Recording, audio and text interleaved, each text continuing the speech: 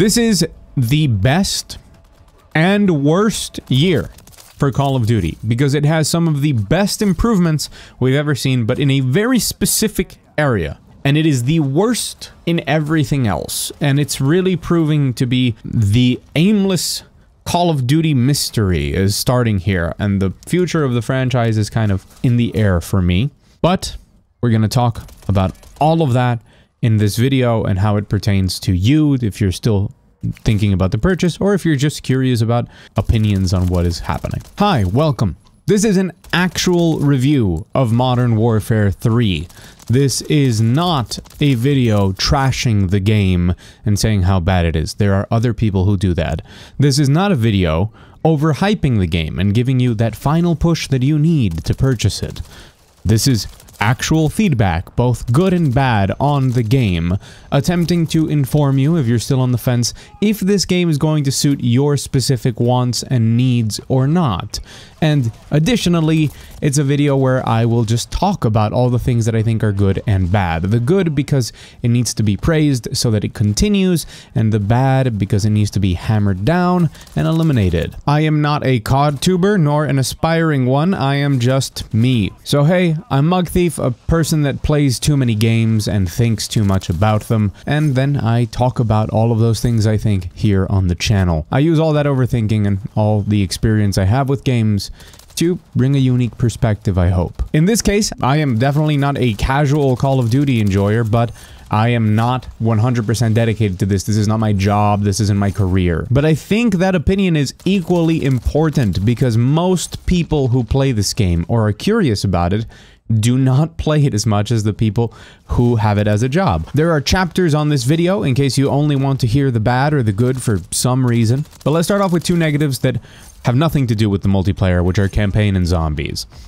Campaign is a disgrace. It's a complete garbage fire. Call of Duty campaigns, I think, are really important, especially to the average Call of Duty enjoyer, because you come home, you get to play a nice 4 to 6 hours bombastic Michael Bay type of thing. A lot of people are very attached to these characters and their stories, and they are generally very good and very fun. And this is the worst one we've had possibly ever. I think I'm quite sure that ever. I understand it was done in a reduced production schedule, but it just doesn't live up to any of the expectations that anybody could have about a campaign. I don't know if those more open missions, as they say, were the intention from the start or a way of recycling content and getting more missions and more gameplay out of what they could. But it's just really disappointing. Looking at what I've seen online, I think it's more apt to blame Activision and their obligation to their shareholders and their stupidity to release a game like this with the campaign, despite not having the production time to actually execute that vision. If this were an additional campaign included in a $40 to $50 expansion, I think it would be much more forgivable, but this is the continuation of the Modern Warfare story, and as a proper campaign that sits next to all of the other ones, it's bad. I did not finish the campaign, but I did watch the ending on YouTube for the famous scene after you finish the campaign. I played about 2 hours, so roughly between half and a little bit more of the campaign, and I just didn't want to play it. That's the first time ever that I've wanted to not finish a Call of Duty campaign, I'm pretty sure. This is a bad call, I think, and Modern Warfare 3 wants to avoid being called an expansion. It wants to be, you know, a mainline, big boy game. And the multiplayer kind of actually doesn't disappoint in that area. It's the campaign, for me, that really holds it back from actually being a full-fledged Call of Duty game, and I didn't expect that. I think this game would have done great without a campaign at a reduced price, and many people would have felt much better about it, but this is the world we live in, and it's bad. Zombies. So DMZ, the previous extraction mode from Modern Warfare 2, has been reworked into the zombies mode. I am a zombies enjoyer, but not a zombies lover. I am not deep into zombies, but I understand why people are, and I thought the Cold War zombies mode was pretty fun. However, the zombies community has been complaining for a very long time that we have not reached the heights that we saw with the Black Ops series, and if you are in that camp of people that really misses the Black Ops zombies, this is not for you. Straight up, you could find some fun in it, but I think it's really difficult to find it fun unless you're looking for a completely different experience, or you're already somebody that kind of likes zombies and kind of likes DMZ. In that case, you will find a lot to enjoy. You and a team of friends can have a lot of fun with the more DMZ-like aspects, with looting and extracting and completing quests while you take down the big zombies and explore the map. And the way that zombies progression ties into the multiplayer is also pretty well done, since if you don't want to do multiplayer, or if you're just a zombies player, just extracting with things is how you unlock them, and you have your full suite of camos for zombies. I think there's been a lot of intention put into designing this mode the best they can, considering it's kind of a recycling mishmash of different ideas. I'm not sure it's good. I think that if what I'm describing appeals to you, you can have a lot of fun. But it's definitely not for people who are looking for those Black Ops zombies. That is not what you're getting here at all. So I personally think it's kind of fun. I don't have friends interested in zombies, so I can't have that more group-oriented, fun, chill zombies experience with them. So this isn't for me. I think overall it's bad because they're marketing zombies as one of the 3 pillars that Call of Duty has every year, but this isn't zombies, and it also isn't DMZ. So I don't know if they're going to satisfy anybody with this, but hey, let me know in the comments below if you're one of the zombies people, what you thought of the mode. I'm pretty sure I know what you're gonna say. Now, the bigger part of this review is the multiplayer. I'm a big fan of Call of Duty multiplayer. I think most people who play these games play them for the multiplayer. Warzone tried to change that, but we don't talk about Warzone, especially I don't talk about Warzone. There is a lot of good in this multiplayer, and there is a lot of bad. Some quick disclaimers: I did make it all the way to level 55 in order to do this review, get a good sense of the multiplayer, all the weapons, the balance, and how everything is shaking out, but it's still early days, so everything is subject to change, but I think I'm going to be quite comprehensive, and it would need a lot of transformation for it to change at this point. I'm not the best player, and I played the entire multiplayer very casually, as in, I think I wore headphones for maybe 2 or 3 hours of my total playtime. Most of it was with podcasts in the background, just grinding through it, and even though a lot of lobbies were sweaty, I never really encountered too many problems and just grinded my way through. So you'll excuse some of the gameplay that I put in the background depending on how much of it I need if I ran out of decent clips. And I want to start with the good first. I think Sledgehammer is undoubtedly the best Call of Duty studio, and Infinity Ward is the worst one, because Treyarch is better than Infinity Ward at this point. I did enjoy Cold War more than I enjoyed Modern Warfare 2, and I definitely enjoyed Vanguard a lot, more than I think most people, and World War II as well. I think Sledgehammer makes great games. They really understand how to make Call of Duty very arcadey and fun. And at this point in time, with Modern Warfare 3, they are finding a really good balance, taking from the other 2 studios' take on multiplayer with their core gameplay, which I think is the best, to create something that is the best version of Call of Duty. It's not all the way there, because, you know, you have to step on yourself at some point making Call of Duty games. You need to make the community angry, otherwise you're not a real developer, but it's the damn best that they've done in a while. And this is neither here nor there, but if this is the structure that Activision wants Call of Duty to stay on, I don't know how things are going to change under Microsoft. They should just make Infinity Ward make a campaign, Treyarch make zombies, and let Sledgehammer handle multiplayer. That would be the ideal thing for me. So what are all of these positive changes and things that Sledgehammer are taking from other Call of Duty games and refining of their own that makes it so good, in my opinion? Increased time to kill, 150 HP, a very Treyarch thing. First time Sledgehammer falls into this camp, and I think the balancing and the way that the game works is magnificent.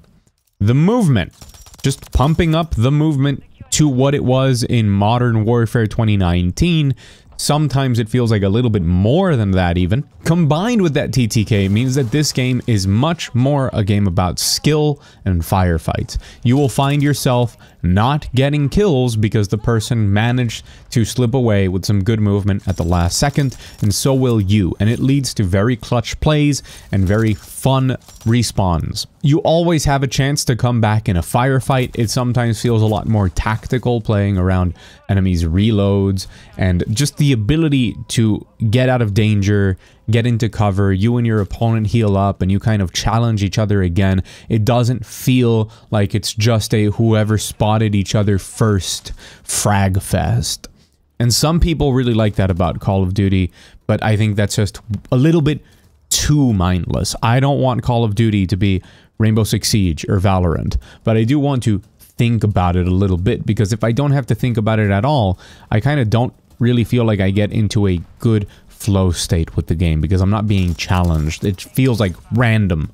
Like I either got 7 kills in a row because I was in a good spot and was aiming right, or I just died because somebody spawned behind me. And in this game, even when somebody spawns behind you, which doesn't happen, we'll talk about that in a second, you could challenge them. You could win that fight, and that feels really good. It also leaves a little bit more room for balancing on the weapons, and I think the overall weapon balance feels healthy. There's a couple of outliers, as there always is, but the balance here at launch, I've played almost all of the weapons, and I think maybe 3 of them are a little bit overpowered. The spawn system, I don't think it's perfect. And I do have a very specific complaint. I think some of these maps are not meant for 6v6. There's maps here where, you know, Derail, Quarry, Wasteland, just the bigger maps, they just need more people. Especially on objective-based modes. You play Quarry and you spend so long without seeing anyone. You're just running around the map. And if you get into a lobby where people are camping, where there's just people setting up on power positions and taking an entire side, even if you're not playing to win, it's just boring. You just can't get kills. It just feels like an impossible run into a crossfire of 6 people because there's no incentive to push. There's not enough people moving around. And I think that's kind of boring, and it ruins the pace. This is Sledgehammer, so I'm hoping that they'll take note of that and add an 8v8 or even a 10v10 for some of these maps. Maybe change some playlists. Maybe only have certain maps with this increased combat pacing like they did in Vanguard. That would be fantastic and would fix a lot of these problems. But when it comes to the spawn system, my god, for the first time since Call of Duty Modern Warfare 2019, it feels like I'm playing classic Call of Duty. It feels so good, man. When it's working, it's awesome. Listen to me. You can push into the enemy spawn, and as long as it's not your whole team pushing into it, much like it was back in the day, the spawns will not flip.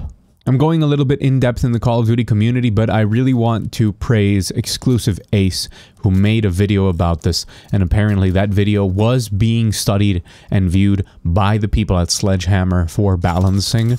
Exclusive Ace, you are a saint to the Call of Duty community. Thank you for everything you do. When he reported on the spawns and how they had changed the spawn logic for this game, he undersold it. It works so well as a baseline. Sure, it can be refined and tuned even further, but you feel like you can control the map, you can choke out people into their spawn, you can kind of spawn trap. It's really well balanced. It feels tactical. Like I said, your whole team can't just rush people down, but you can, as a player, as a single individual, run into the enemy spawn and kind of hide back there and get kills and force them to react to you without the spawns flipping. I mean, even a couple of people can kind of do that if they don't both push so far in. And I think that's great. It feels intentional, doesn't feel like a glitch, like it kind of felt sometimes in Vanguard when this happened, because the spawns move around because there is a person in your spawn, so you don't spawn on top of them, but you still spawn on that side of the map with clear divisions. You know what your side of the map is, you know what the enemy side of the map is, so you can process the 3 lanes or however you want to run throughout the multiplayer map and plan what you want to do in this next respawn accordingly, knowing that there is a predictability to where the opponents are coming from that leads to a logic in how you navigate the map, where you aim, and what you do. It feels so good. And I don't think it feels good for the sake of nostalgia. I think this is just how these games should always be. So if you're newer to the series, I think you're probably going to love these spawns. And if you've been with the series a long time, you know what I'm talking about and you're excited for it. Maps. These are 16 maps from Modern Warfare 2. I think that's cool, but it's not my favorite thing in the world. There are a lot of winners here. There are some losers here.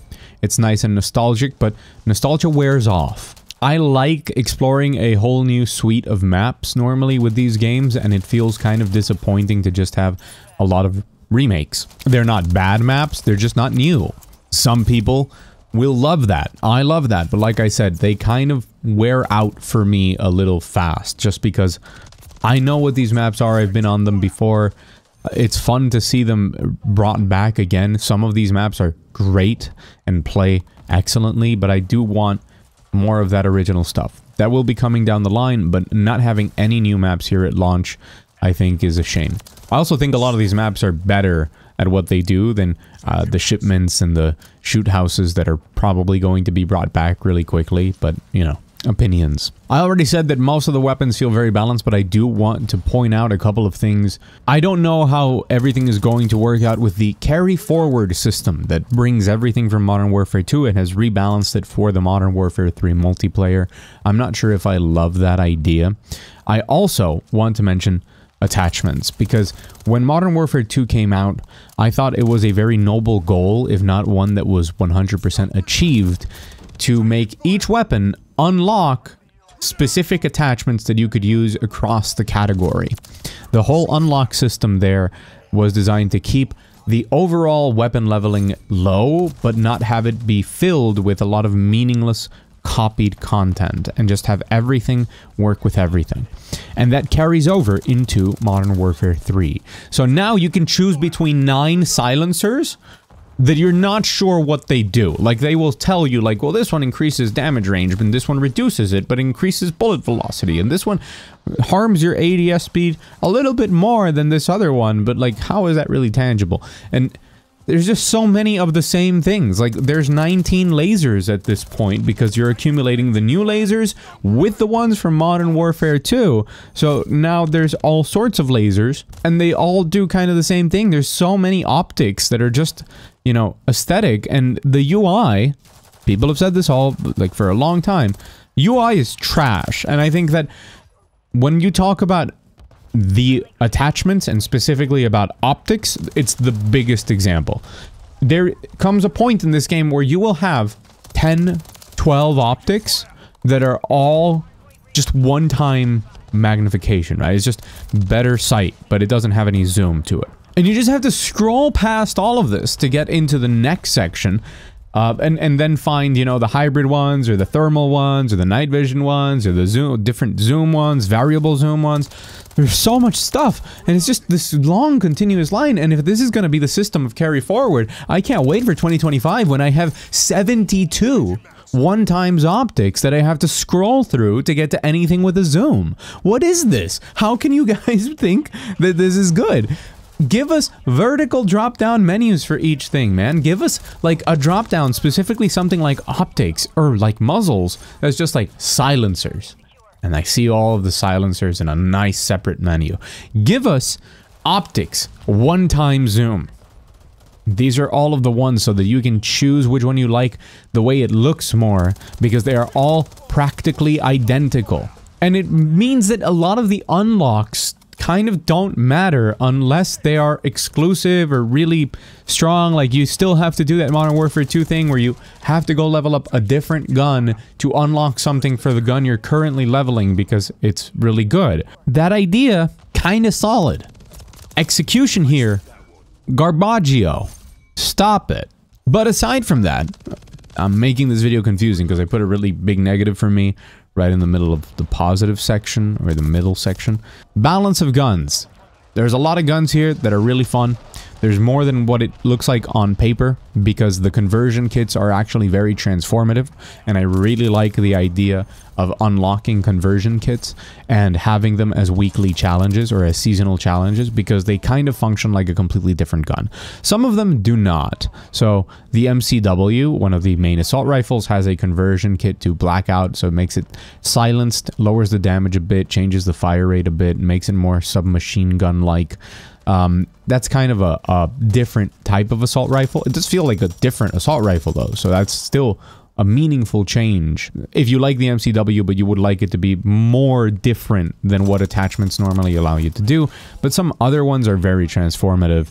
The Pouillemont, I believe, is the name for the heavy machine gun that has a bullpup conversion kit, and that allows you to, well, instead of having this big heavy machine gun that's really strong, it's a really good weapon, but it's very balanced by how immobile it makes you. It allows you to turn it into a bullpup with a fast reload time and a lot better mobility, much closer to an assault rifle, at the cost of having it be very unwieldy and have a lot of recoil, and you kind of have to adjust to that, which makes sense. We've had this sort of thing before, right? If you just had an RPD and made it no stock or something. But having these conversion kits that just kind of dramatically change the gun feels special as an unlock and as something to include often in the seasons, especially if they're going to be like this. It's just cool to grab a gun that you already like and to play it in a very different way.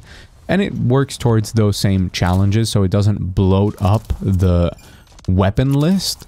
I do think that's another minor complaint. I feel like a lot of these weapons are just the same weapon, but in a different category sometimes. Like, oh, well, we got the MCW in the assault rifle, but we also have it in the battle rifle. And one of the conversion kits is to make the battle rifle an assault rifle. So it's just, you just gave me a conversion kit to make the battle rifle MCW into the already existing assault rifle MCW. Obviously, they play differently, but it kind of feels redundant. But there's other great examples of this. So two of the pistols, the conversion kits, one of them is a carbine conversion kit that makes it into a two-shot burst, a lot more range, a lot more damage, turns it into a pretty good kind of submachine gun, quite unique, would fit in as a submachine gun as itself, except it's a secondary. I think that's a little broken, but I prefer that. I prefer when things are broken and then toned down because it's fun. And the same thing with the Renetti, which you can transform into an SMG and basically into the best SMG in the game if you just apply the conversion kit to make it an SMG. That's fun. And the fact that they're looking to implement a conversion kit, a new one every week, is a great idea as long as they are transformative. If they make you want to go into a gun and be like, oh, this is cool, this is slightly overpowered, this is very unique in the game, more of that, please. Which, by the way, pistols and shotguns I think are really well balanced. I'm the type of person that starts off my yearly camo grind with pistols and shotguns, and I think they work well. The philosophy I feel with pistols has been that they feel like they have the same exact time to kill as they did before, so they're just buffed. And I think that's good, and it adds another element to the gameplay that I think is very interesting, because they feel very viable as a main weapon if you really wanted to use that and utilize mobility, because they do give you a lot of mobility, but they're really good as a secondary weapon now. I already did this before, but you know, running out of ammo and then switching to your pistol mid-fight to finish somebody off always felt more challenging in the previous games. Here it feels like what it should, if that makes any sense. Like, yeah, this is meant to, you know, I put in 4 bullets in you and now I put 1 pistol bullet in you, not 2, not 3, and you go down. And that's how they should be balanced in my opinion. Shotgun's kind of the same. They're very restricted in range so far. I haven't found a way to break shotguns, but normally you can. But of course that's balanced because, but before, with higher time to kill, you would often find yourself hitting somebody once and then having to dodge while you rechamber and then, you know, hit the second shot. And those situations are much better for the shotgun user this time around because of that increased time to kill. So you're still going to probably kill in the same 2 shots, but they need more shots to kill you. So They've done away with like the super long range, I'm just gonna one-shot you with a shotgun, but they kind of kept them in line for what they're supposed to be, which is a very powerful close range weapon for high mobility, just being in the mix and taking out a lot of people. And I've had a lot of fun leveling the shotguns in this game, which is a huge pro for me. Biggest complaint with multiplayer, aside from the attachments I said before, the Armory unlock system is trash. It's just straight trash, and I hate it. And the fact that you have to win games is good and bad. And I've seen this from other people as well. It's good because I've never seen people stressing so hard over winning a game in Call of Duty. It's not like they're ultra sweating to win, right? But people are actually playing the objective. They're actually trying. You get down to the wire and it's really fun, and it leads to tight matches and good gameplay. Because I think the game works better when people are trying to rally around the objective, because then you have more predictability of where people are moving and where the engagements are going to happen and how to set up, and it's just more fun that way. So it's good that this is happening, but now it just feels devastating to lose, because you just spend all of that time and you're not unlocking anything. So in case you're not aware, the Armory unlock system is the new thing where instead of getting a lot of the stuff in the game by leveling up, you have to unlock it through daily challenges. You select what you want to unlock. It has a cost, a certain number of, like, let's say, tokens, challenge tokens to unlock that thing. And then once you obtain those things, it unlocks. You get 3 daily challenges every day. That's 3 tokens. And then after that, you unlock the bonus, which is every time you win a match, you get a token. Most things cost 3 tokens to unlock. Others cost 5, others cost 8. There's variants, but there is a lot of stuff to unlock. So now you're pressured, if you want to unlock everything relatively quickly, into winning a lot of matches. My win-loss ratio is like dumb at this point. It's really, really high, because I have always, before this, been the type of guy who actually cared more about my win-loss than I ever cared about my KD.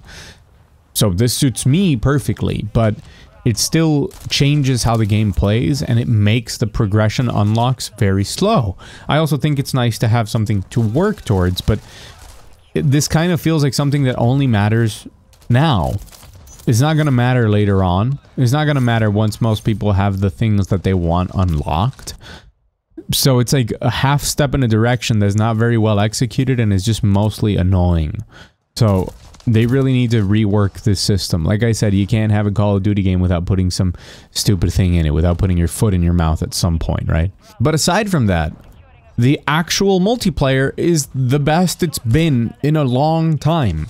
The game feel is right on point. Movement is right on point. The TTK is right on point.